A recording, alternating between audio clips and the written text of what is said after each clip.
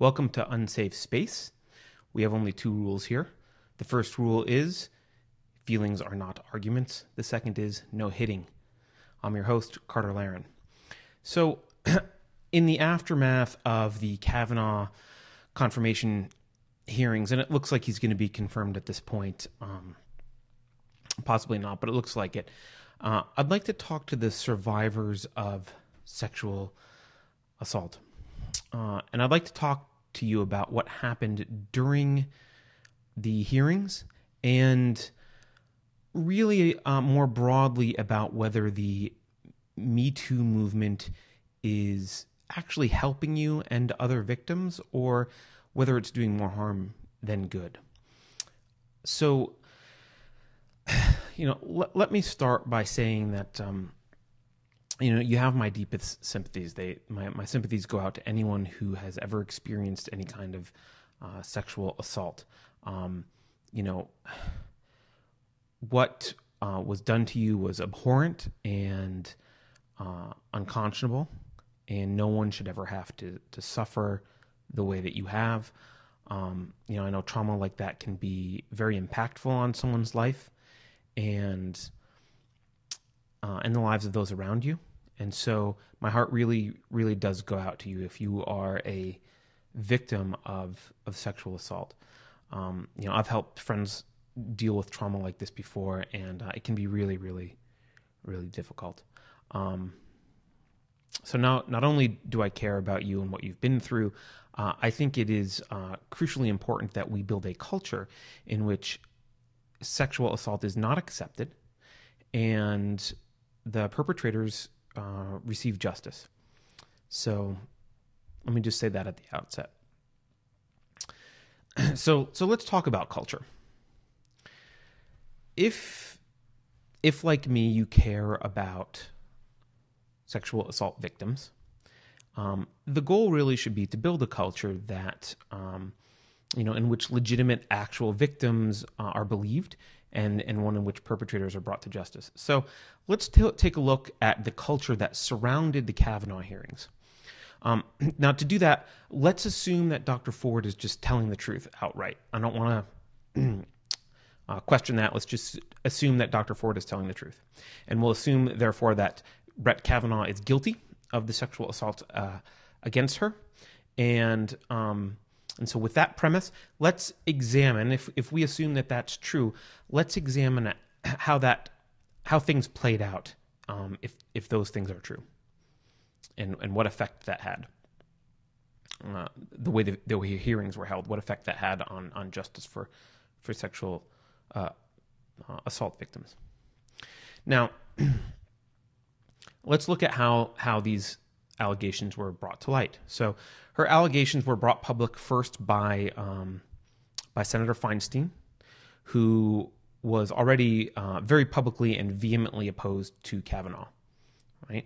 And it's also important to understand that Feinstein had a clear incentive to delay the confirmation as long as possible, even if she couldn't actually stop the confirmation.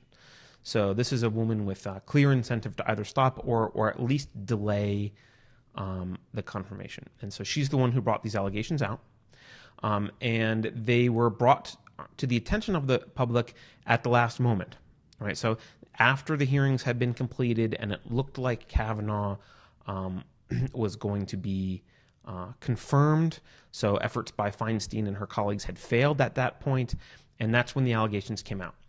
So, the mere mention of these allegations, by the way, did cause an immediate delay in Kavanaugh's confirmation. So to an unbiased observer, again, try and put your unbiased observer hat on here. To an unbiased observer, that fact alone makes the motivation behind the accusations appear suspect. It doesn't mean they are, it just makes them appear suspect because of the way they came to light. Now, that suspicion is compounded by the fact that Feinstein actually sat on these allegations for about a month and a half. Right? So instead of bringing them forward when she had them, she didn't mention them to anyone. She spoke to Kavanaugh while she knew about these accusations, never mentioned anything to any of her colleagues. So regardless of whether Dr. Ford's allegations are true or not, to onlookers, there is already some reasonable suspicion that Feinstein is using these allegations as a tool in order to delay the Kavanaugh confirmation process. So that's the kind of the context here. Again, it doesn't say anything about whether the allegations are true or false. In fact, for this discussion, we're assuming they're true. So, even though this they were brought to light in a very suspicious manner, and it looked and smelled, pretty convenient for the Democrats, the response by many reasonable people, including myself, was something along the lines of, well, maybe she's telling the truth, right? We don't know. It's an accusation that on the face of it isn't, crazy. It could happen, right? It's plausible. And the next question that we all kind of wanted to know, those of us who are not really on one side or another, the next question we really wanted to know was, well, is there any corroborating evidence here? Right? Seems kind of plausible. What else you got? Because right now it's basically your word. And remember, Kavanaugh denied it, right? So, a reasonable person at that point, I think, was kind of saying, well, we can feel for Dr. Ford, we can feel sympathy for her, but at the same time, we can't judge Brett Kavanaugh based on the accusations alone yet, until we find some more information. So that's the response I think we would expect from reasonable people, and it's really the only proper response, I believe. And I frankly, I think even Dr. Ford would expect that response, right? Because she, time and time again in her testimony, kind of said, well, I wish I could provide more information. She seemed to understand that more information would be a reasonable request.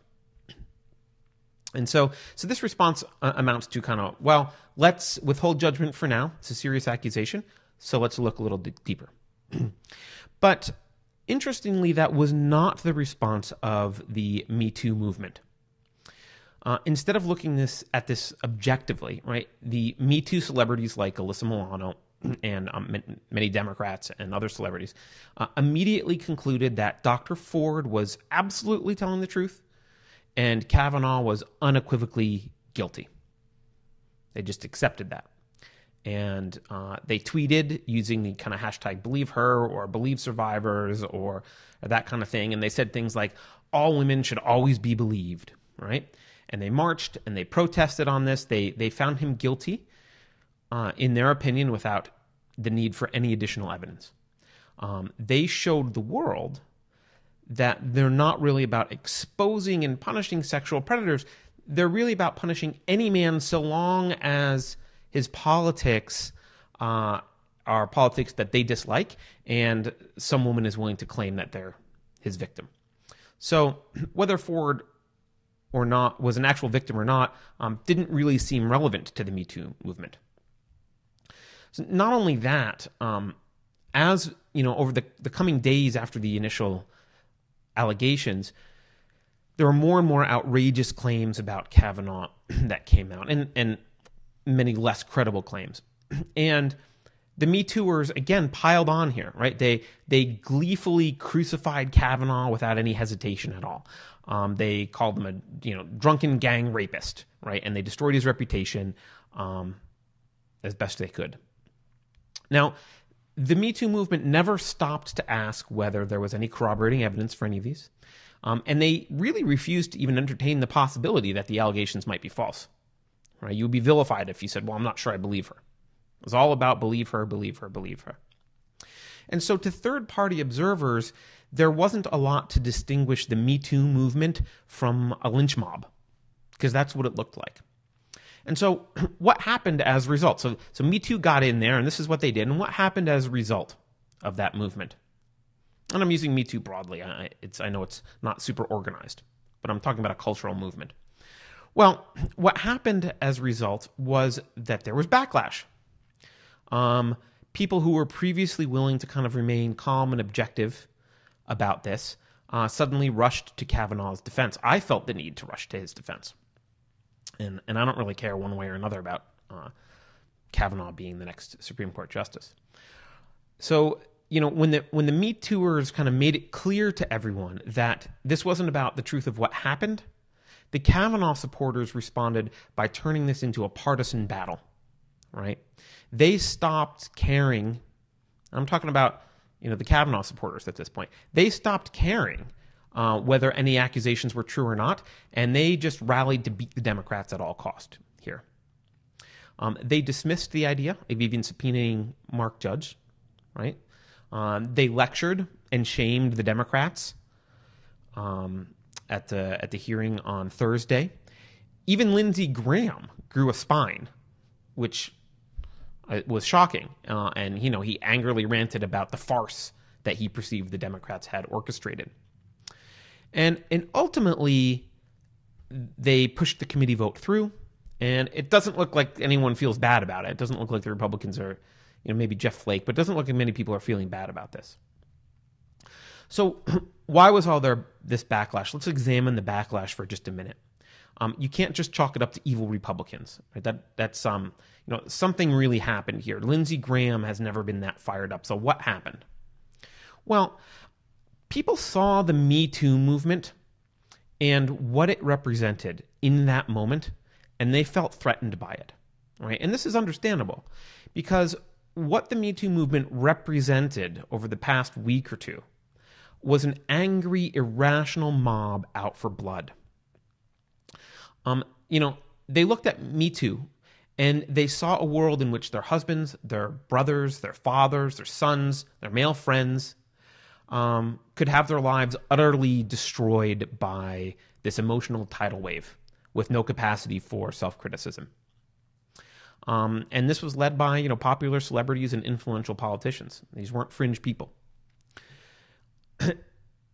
And they saw this world where these lives could be destroyed as a result of nothing more than an accusation, no need for corroboration, no benefit of the doubt, no innocent until proven guilty assumptions, no questioning the veracity of the victim's statements, not even a pretense of fairness, right? Guilt, right? Immediate guilt and vilification and public lynching, basically, is what they saw. And in context, you got to look at this in context. This isn't new, right? The Me Too movement is more recent, but the ideology behind it isn't new. This didn't occur in a vacuum.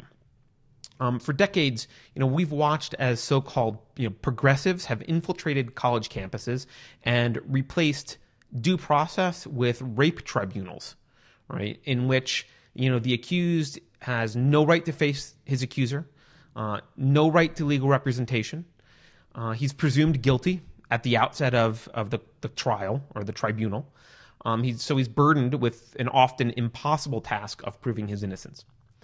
And he's punished and often kicked out of school and had other repercussions without really a fair chance to defend himself.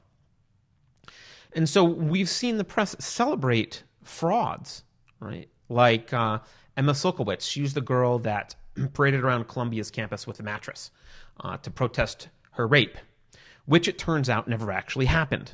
She just made up.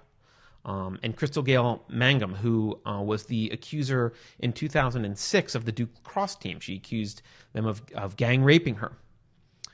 Again, only after the lives of these accused men had been destroyed did we discover that she made everything up. Right? And neither of those women, those are just two examples, there are more, but neither of those two women were punished for destroying the lives of innocent men. Crystal Gayle Mangum actually did end up going to jail for second-degree murder, unrelated later. So she turned out to be a real peach. But the women weren't punished at all for lying and destroying the lives of these men. And so this culture of victim worship, of automatically assuming that anyone accused of sexual assault is guilty, is destroying and has been destroying the lives of innocent men. And it's an injustice to true victims of sexual assault because, it fails to distinguish between the unsubstantiated and potentially false allegations and credible ones that may be supported by corroborating evidence. So, although the Me Too movement may have done some good by encouraging victims to step forward and expose predators, and we've seen some of that in the past year or so, the way the movement responded to the allegations against Brett Kavanaugh was reckless and irresponsible and unjust. And people saw that. And they saw it in the context of this rising culture of victim worship. that's happened across campuses, in businesses, and elsewhere. And when people saw that, I think this ceased being about Kavanaugh versus Ford, right? It stopped being about the particulars of this case, and it started being about something else. Ford's Me Too zealots became this representation of all that's wrong with the culture of victim worship. People looked at them and they saw all the damage this ideology has done, continues to do, and will do in the future, right? And they didn't see a confirmation hearing. They saw a war, a cultural war, in which innocent men, again, their sons, husbands, fathers, would be sacrificed on an altar of blind belief in any accusation by any alleged victim. That's what they saw. And so, because they saw a war, they fought back, right? In a righteous fit of rage, they fought back. They started caring less about the truth and more about striking a blow, right? They wanted to strike a blow on this kind of elusive enemy that's been corroding the concept of justice for decades, right? Eating away at the lives of innocent men like a cancer. And you can blame them for this, right? For sure, you can blame them for losing sight of the particulars of the case and making it about this war. But the truth be told, the real blame lies in the culture of victim worshipers. If you're a victim of sexual assault, again, my heart goes out to you if you're a victim of sexual assault. I want you to understand that a culture of victim worship doesn't do you any good.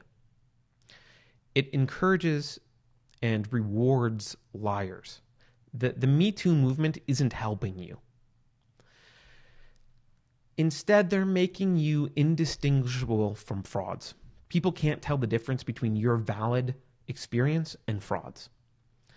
And when you can't tell the difference between an actual victim and people like Crystal Gayle Mangum,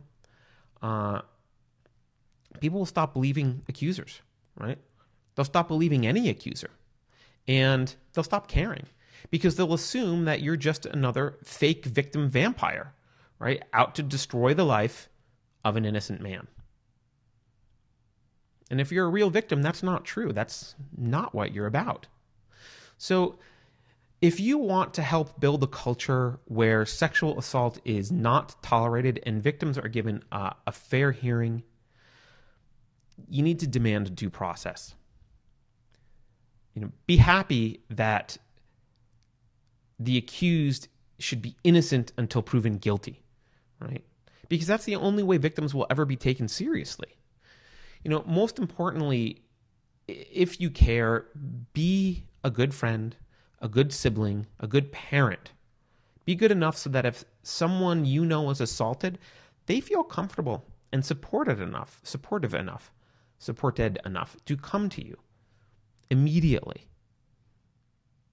right? For help and support and care and justice. Be that friend, be that parent, so that they can come forward to you immediately.